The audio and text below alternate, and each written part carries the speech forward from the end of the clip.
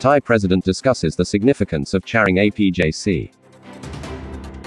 Ongoing process with IATA as through APJC has always been the same, a smooth running with the airline.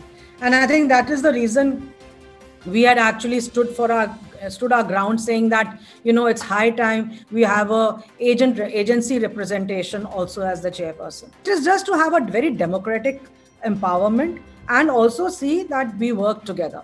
So I think for that we are very happy, and I'm sure this will work forward in a very good way. People who represent on the APJC, it's like the travel agents fraternity. When they are sitting there as TAAI and TAFI, we have our members' mandate to talk on their behalf, to come to conclusions on their behalf, and also to, if something is to put in vote, have the membership has given us the power to say, yes, we can vote for it with our authority, right?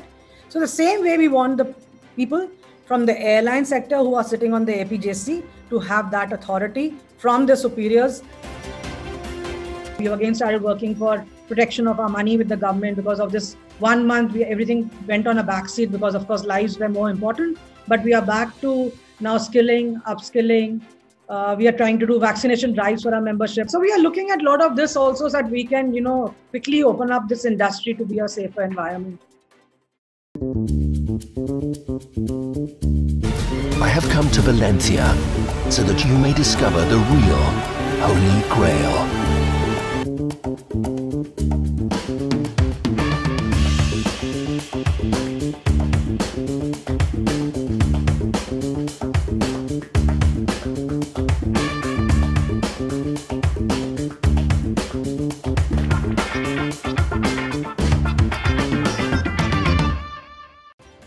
In an interactive session with IATO Western Region, Regional Director of India Tourism Mumbai assures the trade on the efforts being taken to develop a positive image overseas.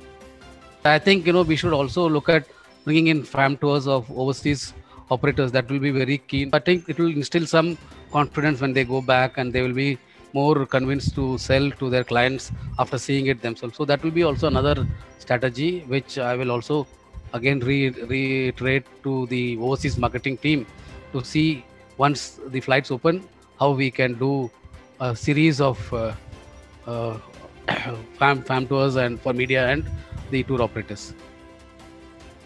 To be held from the 22nd to 24th of June, Korea Travel Expo offers a real-life exhibition experience and exciting prizes with their quiz. Hotel and Restaurant Association, along with TAFI Gujarat, requests the government to waiver RTPCR requirements for double vaccinated travelers. Uzbekistan Airways appoints Aeroprime as their PSA in India.